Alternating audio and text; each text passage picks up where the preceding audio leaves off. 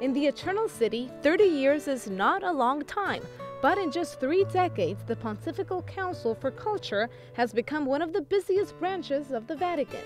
To celebrate its 30th anniversary and how far the Council has come, it has released a new documentary on its history. It explains the origins of the department, which was created by John Paul II back on May 20th, 1982. Now the Pontifical Council for Culture is moving in many different directions. They range from arts and sciences, to language, to unbelievers, economics, and sports. The concept of culture refers not only to great intellectuals, to the aristocracy, but also the activities of daily life. The presentation of the documentary was also attended by Cardinal Paul Poupart, who's a former president of the Council. Also there was French writer Fabrice Jahad, a Catholic convert who talked about the challenges facing the culture in Europe. There was also an unveiling of the new website for the Pontifical Council for Culture, which is cultura.va.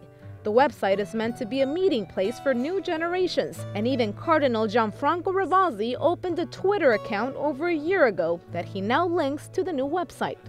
It is the world where young people spend their time, meet, and talk. They also pass their time of decay here. For this reason, we must be present and show the power of the gospel, of beauty, the power of truth. The challenges are always the same. It's to achieve a new synthesis between faith and culture. The saints who have been great evangelists have also been great creators of culture. Saint Francis of Assisi invented the manger in Greccio, which created the tradition of the nativity scene. It created culture and was actually evangelizing.